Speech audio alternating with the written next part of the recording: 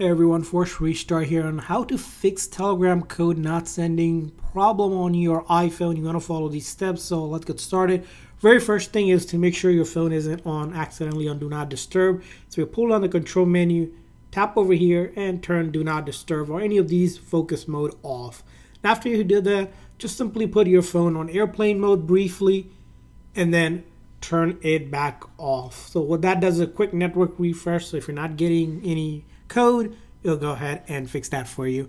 Now after you have done that, the next thing you want to check out in your settings is go to your settings and then you're going to go over to cellular. Now once in your cellular here, you're going to go to cellular data option right here.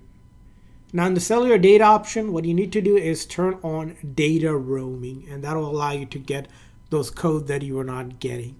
Now moving on to the next thing, you're going to go into your setting on your phone here and then scroll all the way down to apps and then go down to messages. So let's find messages here.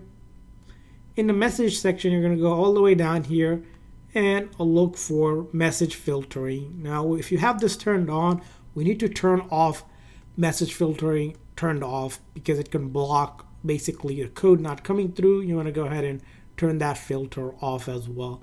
So after you have done that, the next thing you want to do is turn on and off your iMessage. So you're going to turn off iMessage, it's going to turn off and then turn it back on. It's going to reactivate your iMessage just to make sure that isn't blocking again anything as well. Now another item you might see, there might be an unknown sender here depending on what kind of version you're on. You want to turn off unknown sender as well. And after you have done that, it's time to check your messages itself. Sometimes the code may not show up here. You might also see a filter on where it might be filtered on a different folder. For example, if I have in my messages here, right, if I turn on the filter, I might see the filter option. You want to go back and you want to go to unknown sender here to make sure, or recently deleted if it didn't accidentally get deleted as well. Now other things you might also want to consider is that if you are able to use a VPN, I would recommend using a VPN. Just go to your settings, general. Either if you have your own VPN or if you're using an app, you're going to turn on a VPN and see if you can get the code here. Now if you still can't get the code, it's time to go ahead and just simply delete and reinstall the Telegram app. Next thing here, find the Telegram app, long press and hold, remove app, delete app, and delete it. And just simply reinstall the app from the App Store and then request the code again. So you're going to go ahead and reinstall it, for example. So you're going to search it up in the App Store, get again, click on get, and then install and have it install and then retry again. Now if it's not coming through, let's say your phone, try to see if you can get it sent to your email. Sometimes that is an option as well if the phone isn't working.